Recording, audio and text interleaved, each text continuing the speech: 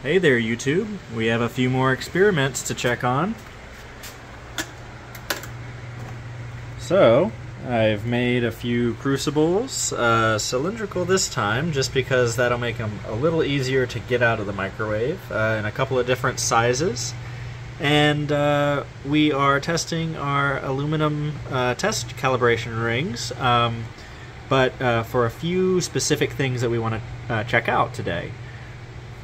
We're going to be using two of these smaller crucibles here, and we're going to see if a initial pre-sinter stage does better than a singular microwave arc stage, by itself. So let's go ahead and give that a shot. Okay, so this is our first crucible here. It's a little oblong. It wasn't supported too much during casting, but that's okay.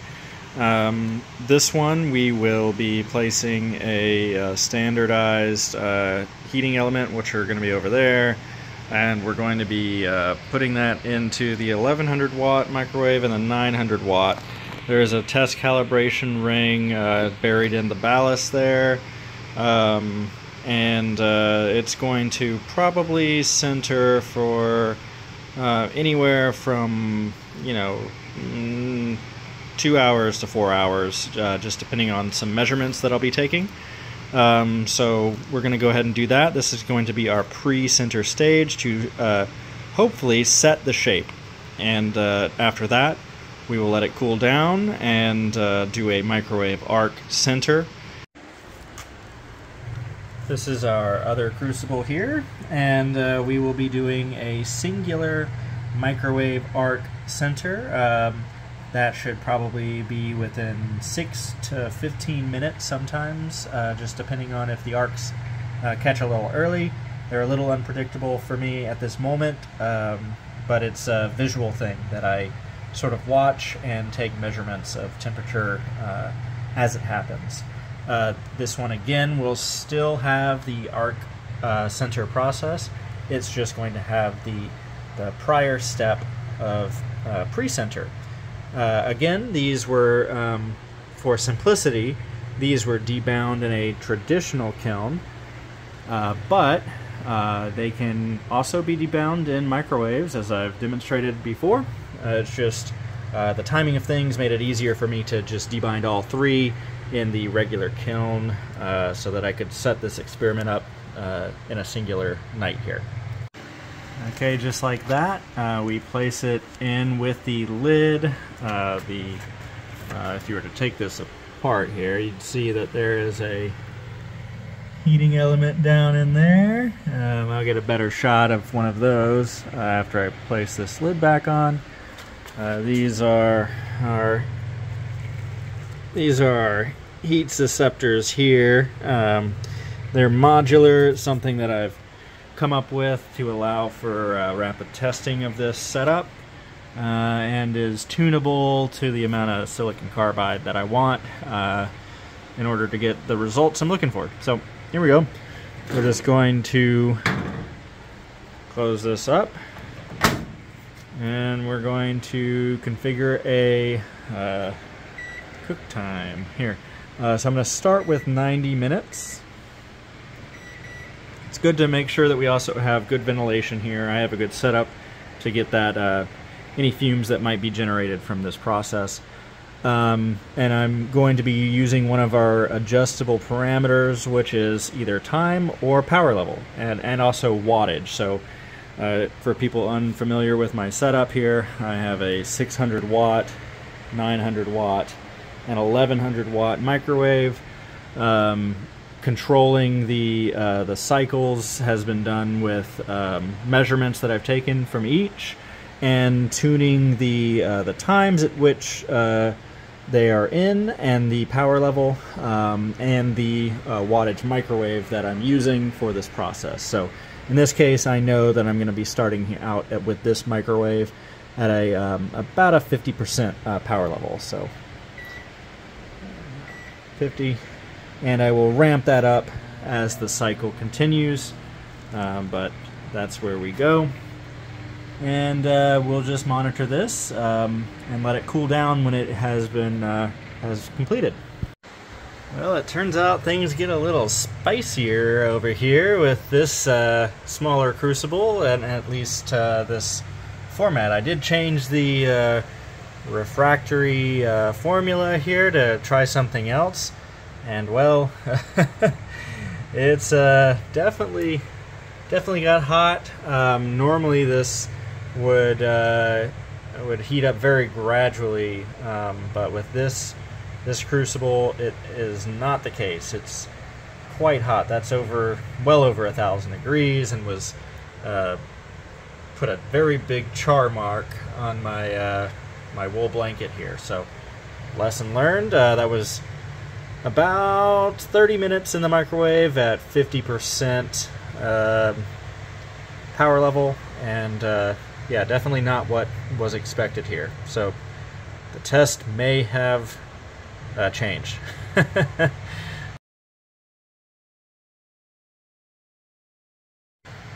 Okay, arcing media in, and we'll be placing a kind of pre-cut ceramic wool so that we can see the results of the arcs. As you notice, the difference between the two here, the lids, we're not going to be using the aluminum lid for this process. Again, it's just going to be the probably just a square piece that I've already cut so that it fits on top here. So let's go ahead and get that started.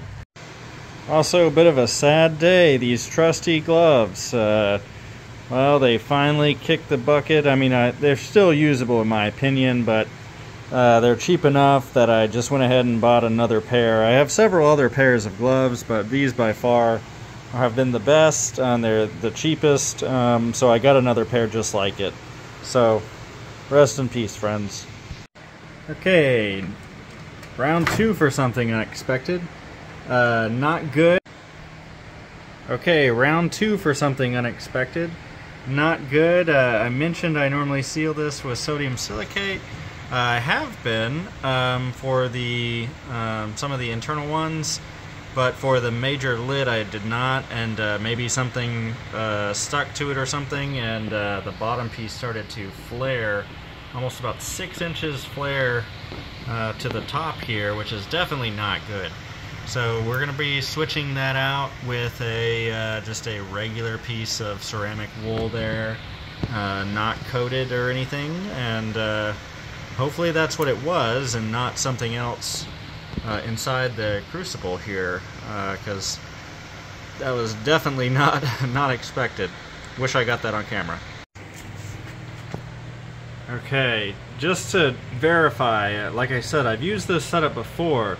I wanted to see if there was something here different with this piece, or maybe there was something that had gotten onto the wool blanket. But as you can see, while it's running without the crucible, there are no arcs forming, which is definitely not the case for when there was the crucible. I'm just wondering if my different composition has an effect, or perhaps even just the cylindrical nature of these.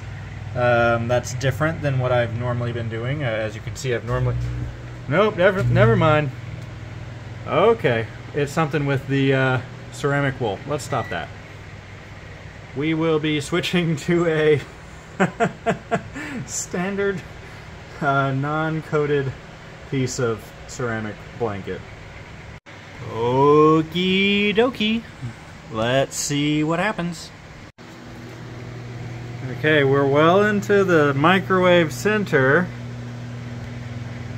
and I'm not seeing any noticeable signs of arcs. However, it is making me wonder if the sodium silicate played a part in my previous tests here.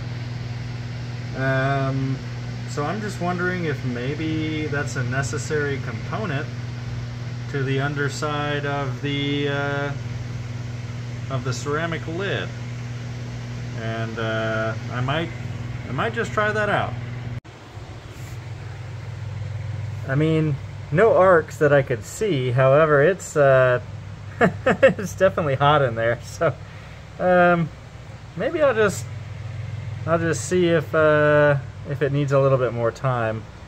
That was almost 1,000 degrees in about 5 minutes, so I'd say it's probably working. So I'm probably not going to change the process here, but I am going to add maybe about 5 more minutes. Okay, that's very hot. What I'm going to do is after 11, I think, minutes and 30 seconds of microwave, hopefully arc centering that I was shooting for with the aluminum medium, we're up to a very hot temp. I'm going to take this out and I'm going to replace the ceramic lid with an actual lid. Oxygen, from what I can gather,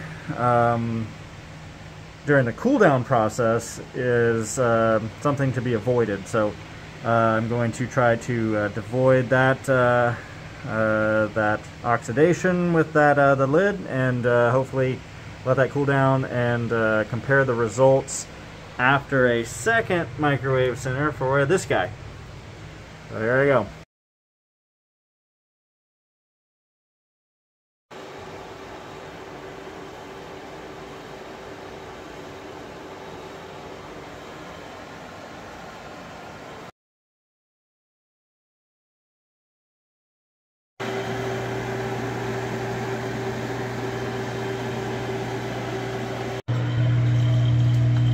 The second crucible here after pre-sinter is definitely arcing like I expected it to. As you can see, also the interesting almost ruby-like peel. So I don't know, I can't test it for sure, I don't think just yet, but that's interesting to me with the blood red glaze look from that. That's something new. Yeah, as you can see, I'm doing a 6-minute sinter here. We're on minute 5. That's after 1 minute. We are definitely arcing. Okay, called it at 3 minutes remaining, so that would have been about a 3.5 minute arc sinter. The external of the crucible here is reaching close to 850, 900 degrees Fahrenheit, and normally the internal is quite higher than that. I don't want to melt the aluminum, but we'll see what this looks like after both of these two results cool down. Again, to rehash: pre-sinter the standard way, then microwave sinter only. This one here was pre-sinter plus microwave arc sinter. So we're testing the two differences. We've had some unexpected things happen, but that's what experimentation is all about. So we will see what the results are here shortly. Well, moment of truth. Excited to see the results. I am going to open these up in the order which I started. So we're going to do the compound phase sinter here, whatever you want to call it, where we did a pre-sinter step and then a arc sinter. After that, I will just open up the regular single stage arc sinter crucible and see what we have. This was the interesting result where our element had a bit of well, good blood red tinge to it over there. Don't know any more specifics on that, but that's what we will do, and we'll see if we can compare the two.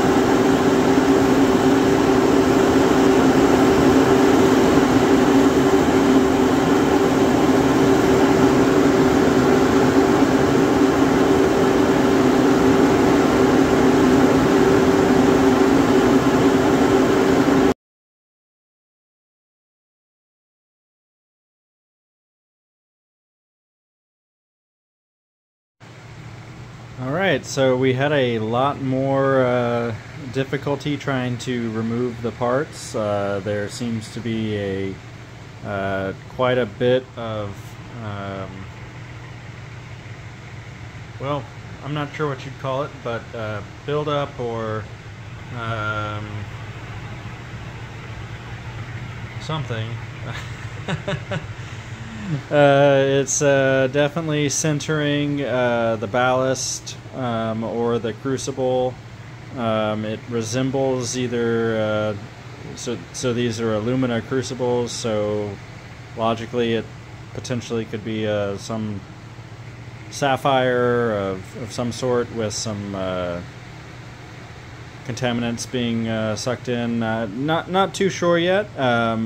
But it's definitely causing a buildup there around the edges, and as you can see here with the sintered part, see the red tinge and the shimmer. That's the ballast forming well, just really densifying around the aluminum part. I had to break this open with a hammer.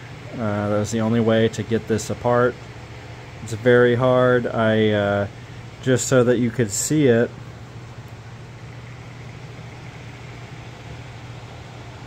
I polished with a rotary just a little bit of the, I don't know if you can see this in this light here, but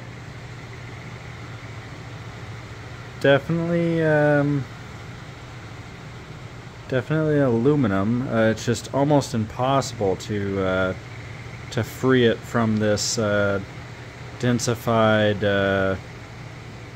ballast here. So